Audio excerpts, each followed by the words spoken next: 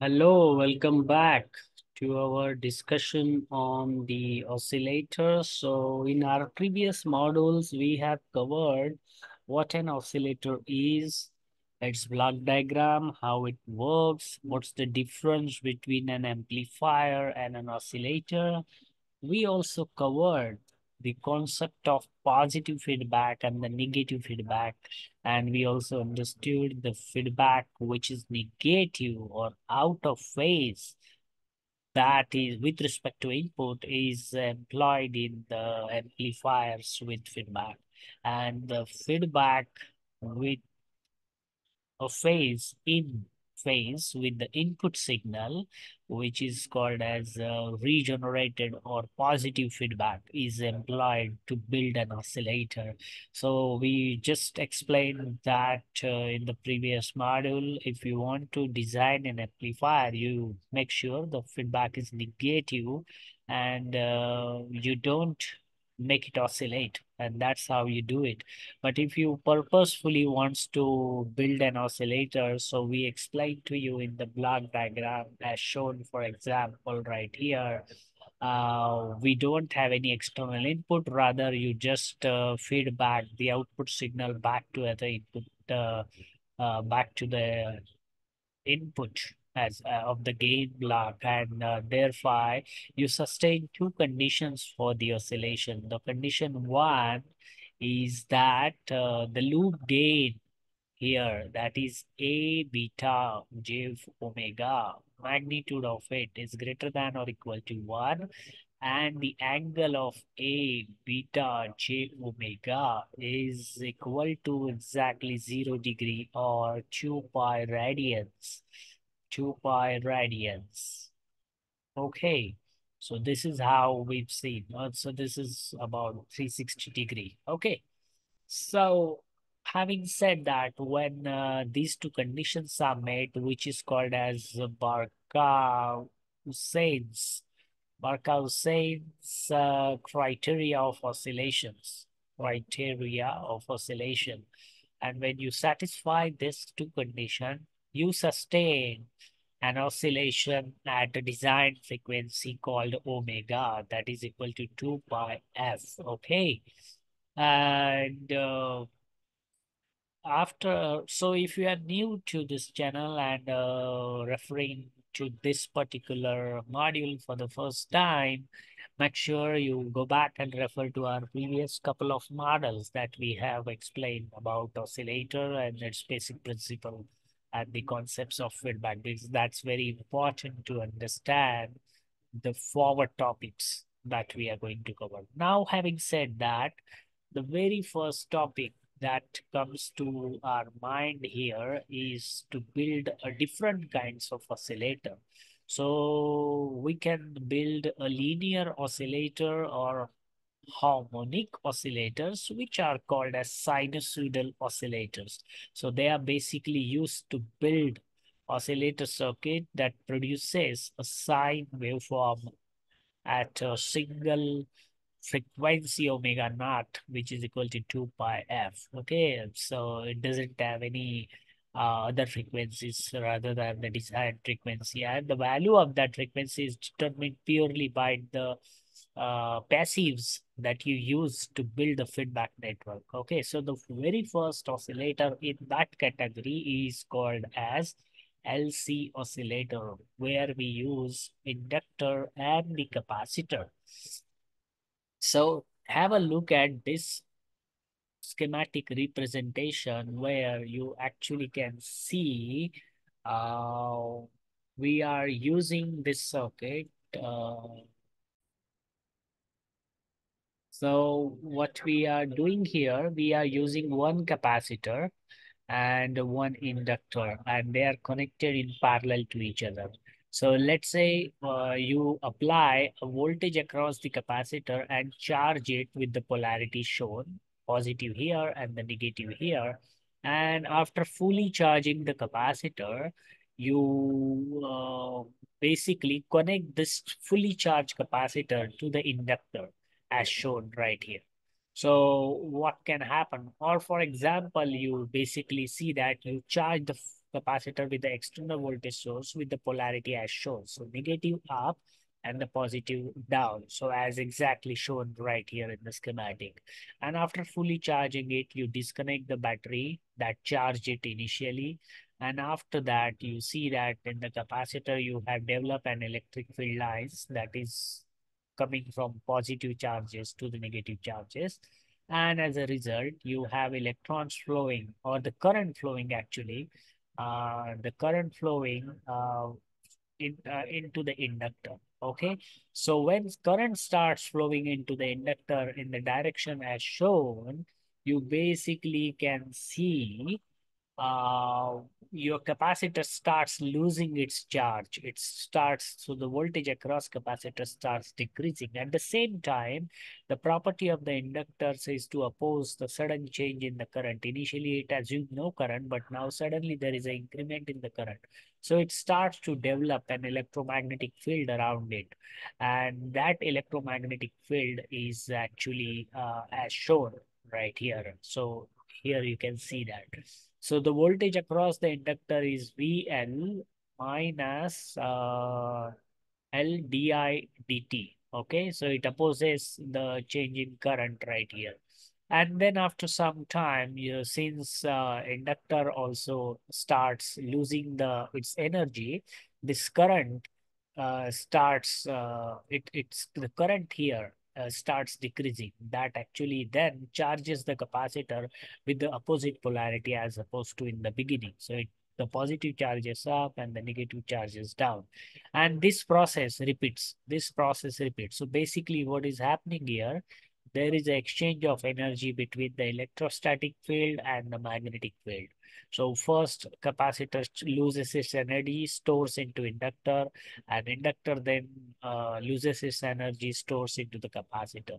So assuming that there is no dissipative component or there are no losses into the circuit, which is in practically not true, but we assume, so you will have a pure oscillation signal at a desired frequency, and those oscillations are undying. Undying means they are sustained oscillation. However, what you have is there is a wire right here, and the components itself are not ideal. There is a dielectric here, so there is a loss. The wires, there is a loss. Inductance has a resistance, so there is a loss. So therefore, your oscillation will decay over a period of time. So it will start building right here. It will start, and then over the time they start dying. So that is called as damped oscillation. This is called as damped oscillation for the practical LC circuit. Okay. So LC oscillator operates on the principle that your capacitor stores energy in the form of electric field. Your inductor stores energy in the form of an electromagnetic field. And here is the picture that you see. Your oscillations started out, but for a practical LC circuit, your oscillations or die over the time. So what is the principle, how this circuit can be used for different purposes? For example, to produce a sine wave which is not damped, rather it is undamped. We will have to provide or use the gain of the transistor provided by a circuit, for example, transistor amplifier that will sustain the oscillation produced by the combination of L and C, despite there are losses due to the wires and resistances and some non-ideal components present there. So there are some formulas. We know that here the XC represents the capacitance reactance, which is 1 over 2 pi FC, and XL represents the inductance reactance, which is 2 pi FL. FC is the frequency, cutoff frequency, and FL also is the cutoff frequency. So here the XC and XL, how they vary with the frequency is shown in this graph. So XL and XC on the y-axis and omega equal to 2 pi on the x-axis. So here you can see actually this has to be a linear one, XL, that is increasing with respect to frequency. You see, this is a linear equation, and this is like a parabolic nature, the XC.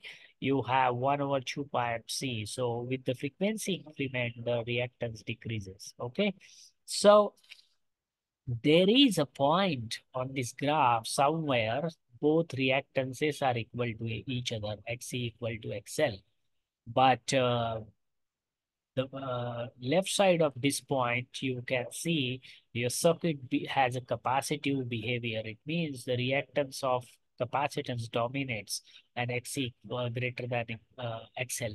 And to the right of this point, you see the XL dominates. The circuit behavior is inductive and XL is greater than Xc. And in the middle, somewhere, you both are equal to each other. So when such condition is made, you actually use this condition to derive the frequency of oscillation formula. So you write here, let's say Xc is equal to XL, which is 1 over 2 pi Fc is equal to 2 pi FL. So 2 pi and these two gets cancelled actually, right? So, well, you can actually, just a second here, we see that. So, well, in fact, the expression can be derived by equating the two parts, Xc equal to XL, and Xc is 1 over 2 pi Fc, XL is 2 pi FL. And then by simplifying this, we say the 1 is equal to, we take this part here, 4 pi F square X LC, and 1 over 4 pi LC is equal to F square, and then taking the square root of both the sides, we finally get this expression. So you have F equal to 1 over 2 pi LC. So select a value of L, select a value of C, and you get your desired frequency of oscillation. So that's how this graph represents, where you're at the frequency, you have a maximum energy and the minimum impedance. So how to implement the oscillation circuit? So here you actually can see we have used the transistor in a common emitter circuit configuration. This R and C are used for biasing, and this is also for biasing.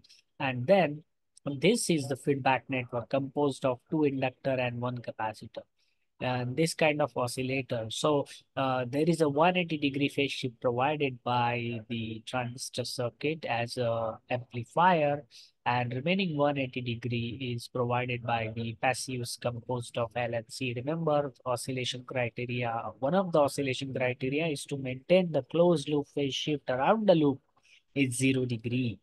And here is another circuit called as Colpates, where transistor again provides a 180-degree phase shift, and the feedback network composed of two capacitors and one inductor provides the remaining 180-degree phase shift. So that's called as Colpates oscillator. Okay, so I think we have explained this part, and we also understood what is the damped oscillations and how it occurs and how to avoid it, right? So let me show you this next picture where you actually can find the LC oscillator. You open your television set or your radio where you are receiving the FM channels. You basically can see this is your oscillator components. This is the coil actually, ferrite coil, and this is a capacitor. So they together, they are having a connection together. They are used as a tune circuit in your radio receiver. Okay, so that provides a clock also to the radio receiver. Here are again the circuits. And here the frequency of oscillation omega is equal to 2 pi f, which is 1 over root LC. So here F0 is equal to omega by 2 naught, so which is 1 divided by 2 pi f square root LC. So LC tag circuit is also called as resonant circuit, tag circuit, or simply tuned circuit. Is very commonly used in the radio receivers clock, as a clock or as a filter to filter out the specific frequency of components. Okay. So remember, inductor storing energy in the form of electromagnetic field, capacitor storing energy in the form of electrostatic field. So hope you like this video. If you did so, hit the like button, subscribe to the channel, share this module with others for a wider reach, and stay tuned for more engaging contents like this. Till then, wish you happy learning.